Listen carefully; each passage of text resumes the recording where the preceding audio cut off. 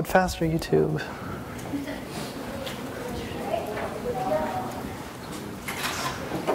All right, we have 30 seconds. And my computer is synced with NTP. John?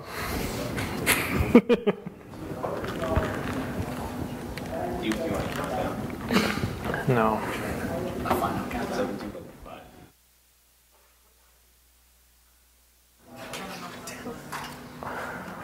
I can perform some illusions for you. All right, I'm going to get started. Hello. Hi. Hi. Good morning. It's 3:30. Good morning. So I'm Shawn Moore. I work for Infinity Interactive, and I'm here to talk about DTrace. So I freaking love printf debugging. Right? You guys do too? Can I get an amen? Okay, a couple of you. Sometimes I feel like any problem could be solved with thoughtfully placed printf debugging. I've never been a big fan of debuggers like GDB or the Perl debugger. I feel like they kind of get in my way more than they help. But printf has got my back. So when I'm debugging a problem, this is my 7-step process for fixing it. So I stop the program, then I think really hard about what happened, and I try to make a guess as to what's going wrong. So I add some print statements, and then I start up the program, cause the problem to happen again, see what comes out. And then it usually takes a few iterations of this loop, but few feedback loops. I always get there in the end though. But this only applies to like 99% of the problems you run into. There is still 1%, exact numbers here, of problems that this doesn't actually work for. So I want to highlight 2 of these steps, which are stop the program and restart the program. And that's not always an option. What if the problem is running on some critical production server? And you can't just stop the server, change the code, push it, deploy it, and then restart. Your sysadmins who are already pretty grumpy and overworked are probably going to get grumpier at you. And then I'm going to take a break to eat a piece of cookie while you read that.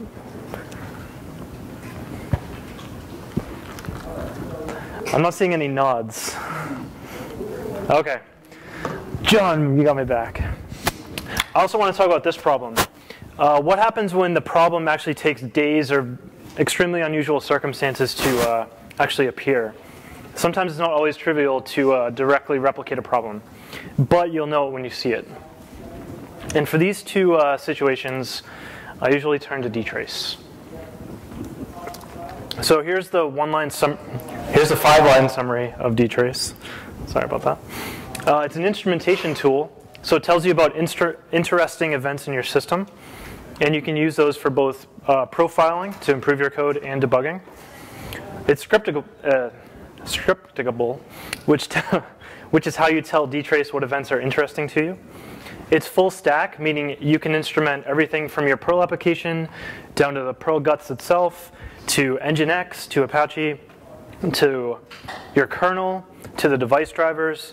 And you can instrument each section separately, or you can kind of take them in the gestalt. Florian, how was that? So you can kind of correlate how your Perl application and your database are working together to pound the hard drive. It's runtime, meaning you can instrument programs as they run without any modification or special compile flags or special runtime flags, or even restarting the program. You can hook into a running program and debug it there.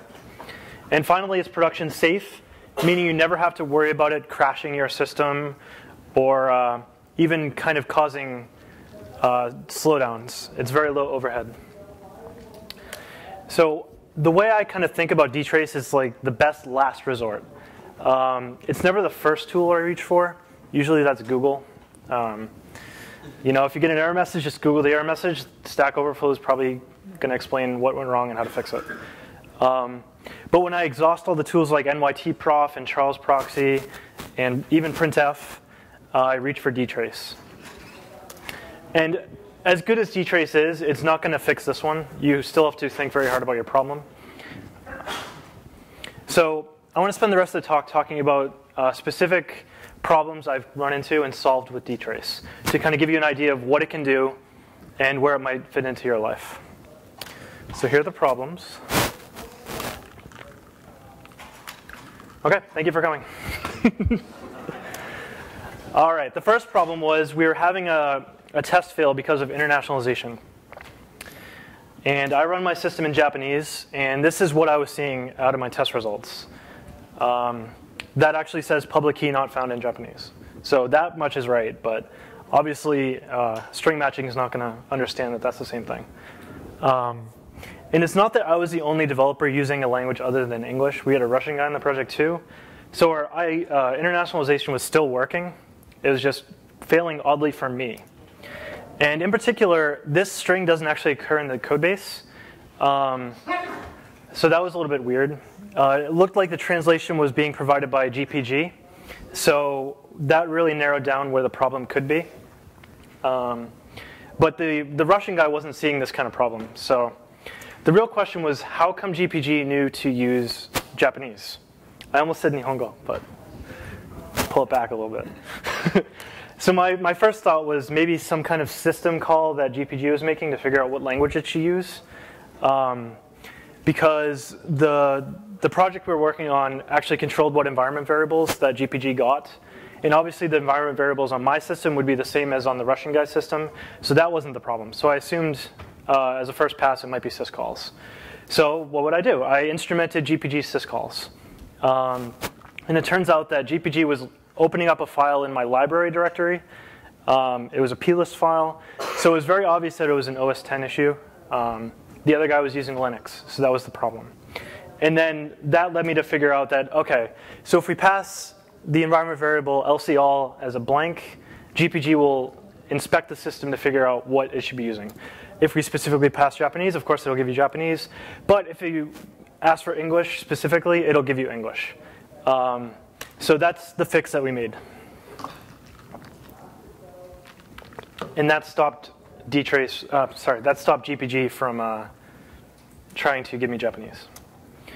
So I know what some of you are thinking. You call DTrace the best last resort. Why didn't you just use strace? Well, actually I did. So there's a program called DTrace, which is a descendant of Truss, which is kind of the Solaris OS X strace program. It actually uses DTrace under the hood to tell you about all the system calls that the process is making. And one way that this is so much better than strace is I told it, tell me all the syscalls that any GPG process is making. So I didn't have to specifically stop the process, pull out its PID, and inspect that particular process individually. I could just say, hey, whenever GPG does something, let me know. Which meant I didn't have to stop GPG as it was launching, which might have been too late, or even edit a single line of code. And when I was reading the strace man page, I noticed this little tidbit. That's a hell of a rebase. Nobody appreciates that. In 1991, this fork was from like a year ago. Whereas today, you want to be like on the right commit. I don't know. I thought that was cool. All right, next problem. We were writing a small static file server for as part of a bigger project. And the server was pretty much just a thin wrapper around Plaque app static. So just loading files from disk and serving them. But we noticed it was really slow. Like really slow, like 5 seconds for a single request. And this happened both from a web browser and from curl. And this was actually happening on a few machines, including mine. And you know, this is obviously unusably slow. So I tried tools like NYTprof and IOTop to figure out where this was getting hung up, but not really making any progress. Everything looks super fast from Perl's perspective. And I used strace to try to figure out what was going on. So I got pages and pages of madvise system calls, which is not really useful. So I instrumented curl to figure out what was going on wrong. This is what it was doing. It's just playing with memory. So what can we do now? Well, obviously you profile the kernel. So the nice thing about DTrace, you don't have to restart your computer. You don't have to recompile your kernel to profile the kernel. You just turn on DTrace and it starts going. So my tactic was every 1001 microseconds, snapshot what the kernel stack trace was. And then hopefully we'll see why it's taking 5 seconds to load this page. And we ran this, and it turns out it was idling for 5 seconds. Well, that's not really useful either. I can't really act on that information. So new plan. So it seems like something was waiting for something to happen. So the fact that every request was taking just a hair over 5 seconds was suggesting to me that there's like a 5-second timeout somewhere that was kicking in. So my next tactic was, as soon as curl becomes blocked, as soon as it leaves the CPU or something, capture its stack trace. And then maybe that'll tell us where it's spending its time. And the first, the heaviest stack trace was using DL open, which is just for loading dynamic libraries like DLLs. So that's not slow because every curl invocation would be slow if this were slow. And then the next stack trace was actually very interesting. You can see a lot of references to DNS here, and in particular something called MDNS, which I wasn't familiar with. But now that we have this new piece of information, we can kind of restart our debug cycle and go to Google. And you Google for MDNS, and you get this, multicast DNS. And the most important thing is it sends an IP multicast query message, which times out in 5 seconds. So it actually occurs whenever you're using the .local domain name, TLD. So our fix was, first of all, stop using that domain name. So pinging localhost directly was super fast. And if we rename the .local to .cdn, that made it really fast too. So we figured out. Thank you, Apple. Yeah. We figured out by instrumenting our kernel and everything that .local is not something you want to use lightly. Another one-line fix caused by DTrace. So I was at a hackathon a few years ago, and someone called out, "Is there a regular expression master in the room?" I volunteered to help. Oops. This is what they were seeing. So they were running the test suite, and it looked like a regular expression was being recompiled every time it was matched, which was happening like 300,000 times, which all those compilations add up to a long time. You can see that it spent 2 seconds making calls to core regcomp, which compiles a regular expression. So NYTprof caught this immediately, but then where do you go from there? You know that regcomp is taking a long time. What do you do? So I'm sure most of you know this. If you use QR, that will compile a regular expression once, and then it won't have to recompile it every time you match. But this code was using QR. That's interesting.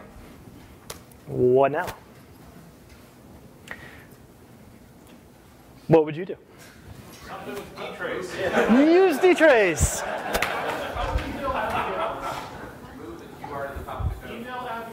Yeah, email Abigail. So we wanted more detail than NYTprof could give. NYTprof is for profiling Perl code. It has some knowledge of what's going on in the Perl interpreter, but we needed a deeper understanding of what's going on in the Perl interpreter. So what we did was we were taking Perl's own C stack trace every time this regcomp was happening to try to figure out what was going on. This didn't really pan out. We didn't really get anything useful out of that. Part of it is because I don't have a good understanding of the Perl internals. So I'm sure that someone with like an encyclopedic knowledge of everything going on inside Perl would just like see what was going wrong. But I'm just a guy that doesn't know what's going on inside Perl. I'm just a Perl programmer. So what I did was I timed how long each regcomp was taking individually, and then I charted it. Now that's an interesting distribution. So it turns out that, so what this chart is doing is it's bucketing based on how long each regcomp took. It tells you how many regcomps took that long. So it's kind of giving you a histogram of how long each regcomp takes. And as soon as DTrace printed that out, the person I was helping was like, "Oh, I get it. Okay." So what happened was one of these 4 regular expressions was doing something interesting, and that immediately flagged the problem was one of these regular expressions. So the change that fixed this 2-second delay was adding $:colon to this regular expression. How would you have found that without DTrace or something like it? By the way, of NYT prof, among many other things, he likes DTrace just as much as I do, and I'm sure that he would really appreciate this kind of feature in NYT prof, this histogram feature, because averages lose so much information. I owe him a patch. I'm sorry, Tim, if you're here. All right, last one. So I was approached by this gentleman who had a problem. He knew that he wanted to use DTrace to solve it, but he hadn't really learned it yet, so he asked for my help. For sake of protecting the innocent, I'll call him R. Pumpkin. Well, that's kind of obvious. Let's go with Ricardo P. All right. So Ricardo had a few files that he was monitoring. And this is what you'd expect to happen. The contents gradually increment. So the first time he checked the file, it was 1. Checked it again, it was 1. Checked it again, it moved to 2. Checked it again, 3, etc. This is what you kind of expect to happen. This is what actually happened. So as he was monitoring the file, it would kind of revert back in history. So this was obviously causing some problems. It was involved with some important work process. So he needed to get to the bottom of it. So like any good programmer, he used 1,000 different tools to figure out what was going wrong. And then he ended up at DTrace. So the question he wanted to know was, which processes open or rename this file? So we used DTrace to figure this out. So DTrace script that tells you every time something touches this bar file. Obviously, if we write to foo, we get no output. If we write to bar, we get output. So first is my shell opening the file, so that's ZSH on the right. And then you see that MD worker is looking at it, and that's actually part of Spotlight on OS X, the search engine. So that's kind of cool to see that it actually updates real time. And then we tried move, and that kind of did some stuff. And then when we actually ran this program on Rick's server, here's what we were seeing. This guy. What the hell? We found it. In addition to possibly a free Pillbox account for life, I also earned a $1 bill. So DTrace is helping to support my family. All right. So I used a bunch of tools to try to solve these problems, but none of them worked. But DTrace ultimately did. I hope that this kind of inspires you to learn a little bit more about DTrace, maybe see how it can fit into your debugging tool chain. So some resources. There's a DTrace book, which I actually brought with me. It's pretty heavy, but it's really useful. There's a DTrace man page specifically for Perl that you should have already if you have a modern version of Perl. And then there's some training and stuff, and there's a conference related to DTrace. So there's a lot of stuff here. And I encourage you to check it out. Before I go, it turns out DTrace is not just a development tool. It describes itself as safe for production. So there's no real reason we can't use it as a fundamental building block in our applications. So years ago, I worked on the NetHack bot with a couple people you might know, like Stefano Rear, who went on to write Nietzsche, Jesse Lewers, who, I don't know, that guy. He writes Rust now. So we had this NetHack bot. Is this playing? And it's playing NetHack. It's actually playing NetHack at about 1, maybe 2, 3 turns per second. We spent a long time trying to optimize this to figure out what was going wrong. And we kind of couldn't figure it out. We just kind of chalked it up to Perl being slow and Moose being slow. Maybe not Moose being slow. I don't want to light that fire anymore than it is. This is like 25,000 lines of Perl, so we didn't want to just get rid of Perl and write it in C or Rust, which didn't exist at the time. So what we did was we had this weird code to kind of interact directly with NetHack to get its output and to produce input for it.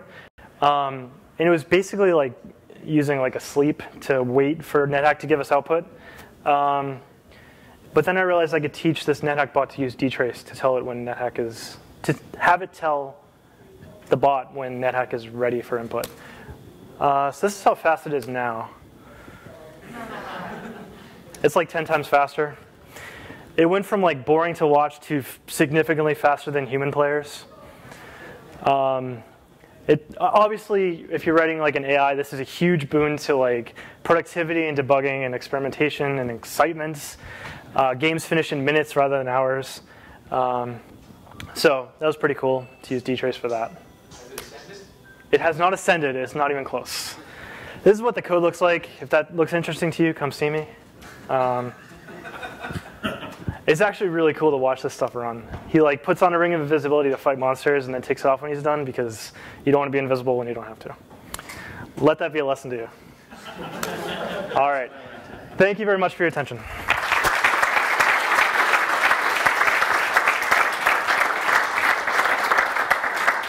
Unfortunately, I'm over time, but I'll take one quick question. Mr. Rogvitz. So DTrace looks really neat, but my production servers happen to run on Linux, as do my development VMs. Are there similar tools that exist on other platforms?